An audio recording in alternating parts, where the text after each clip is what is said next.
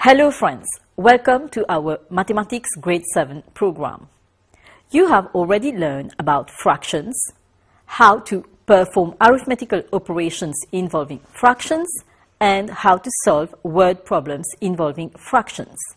So in today's lesson, we will learn how to make use of decimals.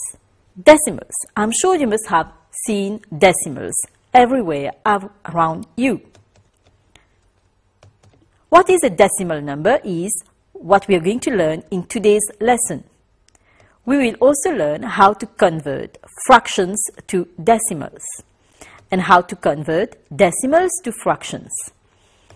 We will learn how to compare and order decimals. We will also learn how to perform addition and subtraction involving decimals. So let us look at some real-life examples where you have come across decimals. So for example, a sweet can cost ₹1.50, or I can go and buy 2.75 kilograms of potatoes. We very often buy 1.5 liters of water. Or we can also find real-life examples of decimals on a receipt at the supermarket, or sometimes when we are going to weigh ourselves, or if I'm going to purchase fuel. So these are some real-life examples of decimals. So what is the decimal number system? We in fact use the Hindu-Arabic or decimal number system to represent numbers. Decimal numbers have been used by ancient Chinese previously, and it is also widely accepted by mathematicians. We use the decimal notation system, and John Napier was the one who made the decimal point common in mathematics.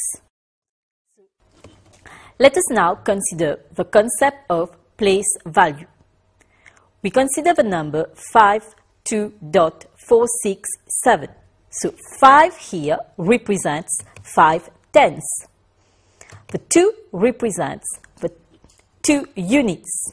And here is the decimal point to represent a decimal number. Now be very careful. The 4 represents the 10th. That is, I have 4/10. The 6 will be the 600th, and the 7 will be the 7,000th. So a decimal number consists of what we call a whole number part, a decimal point, and a fractional part. So here, if I consider 5.38, 5 is the whole number part. This is the decimal point, and 38 is the fractional part. Now we are going to look how to convert fractions to decimals. We have different types. We consider the first one, type 1, fractions whose denominators are powers of 10. Let us consider the example. Convert the following into decimals. So we have 3 parts here. The first one, 7/100. So 7/100 here, I have 2 zeros in the denominator. So I have to move the decimal point to 2 places to the left. So 1, 2. And I'm going to get 0.07. So 7/100 is same as 0.07. Now, 29/1000. So here I have 3 zeros in the denominator. So I will have to move the decimal point to 3 places to the left. This gives me 0.029. Now, 123 over 1000. So here again, I have 3 zeros in the denominator. Again, I will have to move the decimal point to 3 places to the left. So I get 0.123. The second type of fractions where the denominators can be expressed as powers of 10.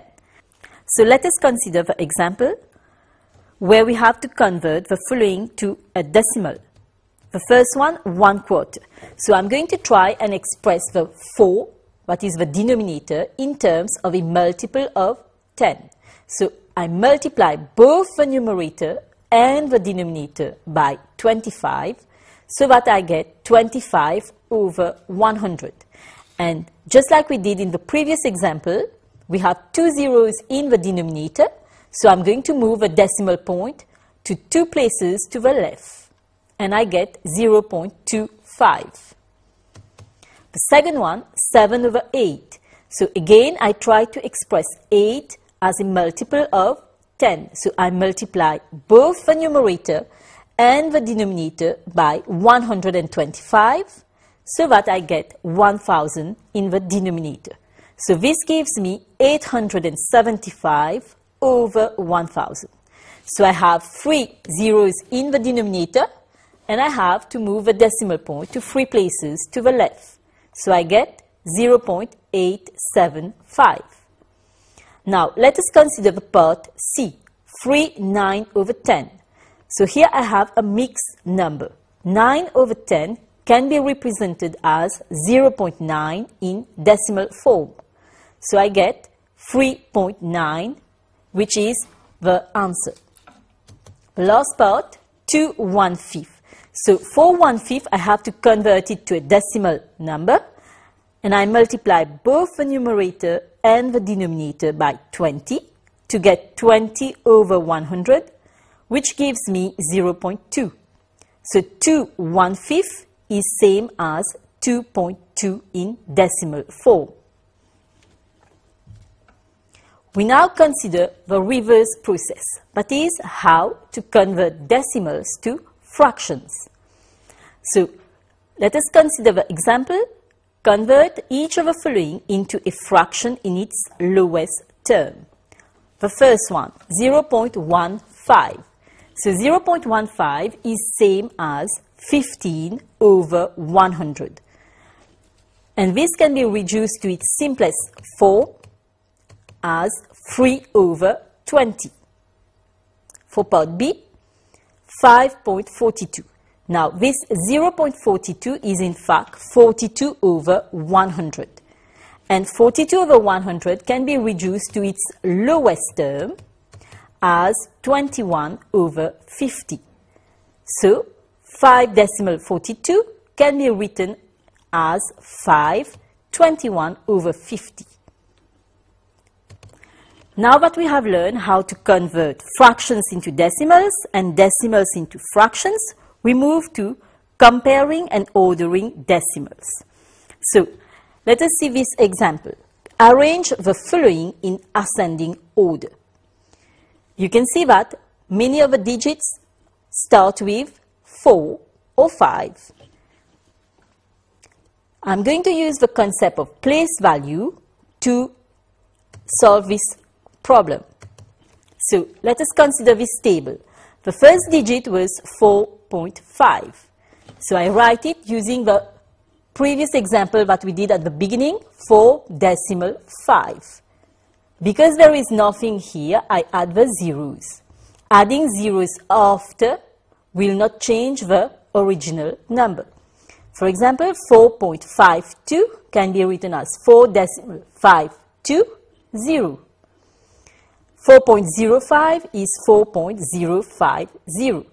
Similarly, you can rewrite the following numbers in the table. And now, to be able to arrange the numbers in ascending order, I start with the smallest. So if we look at these numbers, we can see that we have 4 digits starting with the number 4. So I have to decide which one is the smallest. So I look at the next column and I can see here 0. The others have 5 and 2 in the 10th column. So this means that this one is the smallest digit. Then the next one will be 4.251. Now if I consider these two, both have 5 in the 10th column. So which one is smaller? I move to the next column. So here I have 0 and I have 2. So obviously 4.500 is smaller as compared to 4.520. So I can now rearrange the following numbers in ascending order.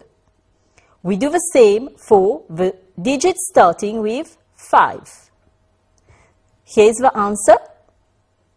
The numbers have been arranged in ascending order.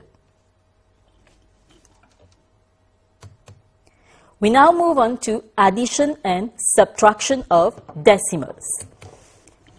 Very important note is when we add or subtract 2 or more decimal numbers, we need to place the numbers in the correct place value column. So let us tackle a few questions. The first one, 5.62 plus 3.75. So I have to be very careful. The decimal point should be below the decimal point, and I try to write the digits one under the other. I start here, 5 plus 2, 7, 6 plus 7, 13. Decimal point should be below the decimal point, and then I add. So this is the first answer. The next one, 15.78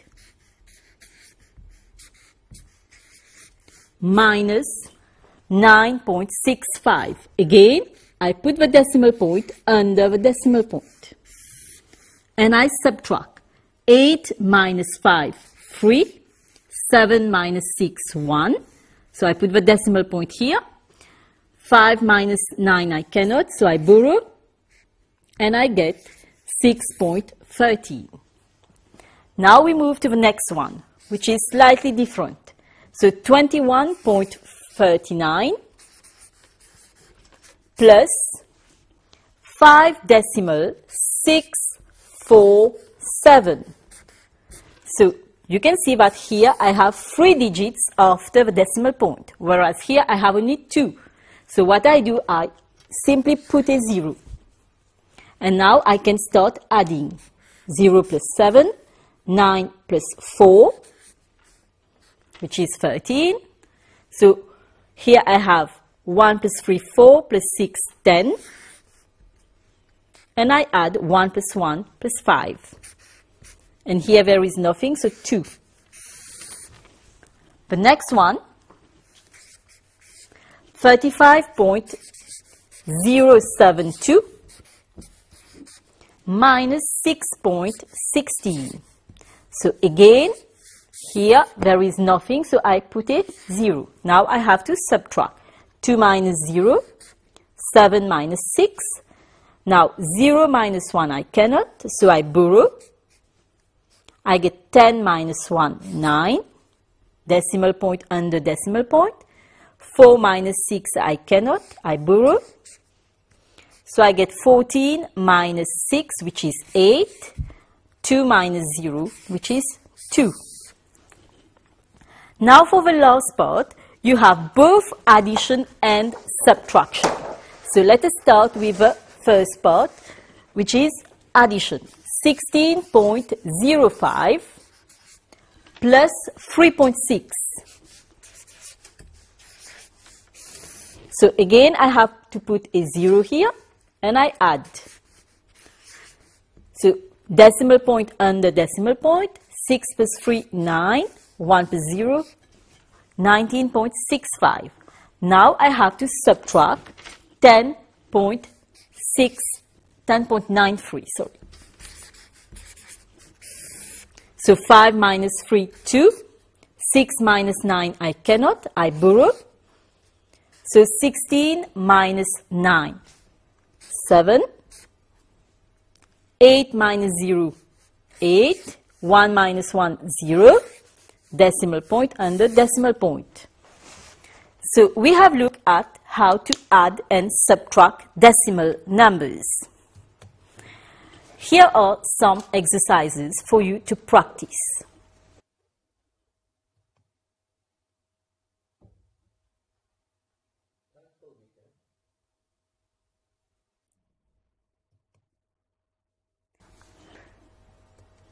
You can see there are different types of questions, some involving ascending order, descending order. You also have a question involving ordering, comparing greater, less, or equal to, and also some questions involving addition or subtraction, or even both addition and subtraction. Try to find some time to practice these questions. So we have reached the end of the lesson, and let us quickly go through what we have learned today. So we have learned what is a decimal number, how to convert fractions to decimals, how to convert decimals to fractions, how to compare and order decimals, and how to perform addition and subtraction involving decimals. So friends, we have reached the end of today's lesson. There will be a second part dealing with decimals, namely multiplication and division of decimal numbers and how to solve word problems involving decimal numbers. So I hope you have enjoyed today's lesson, and we shall meet again for the next part of decimal numbers. Thank you.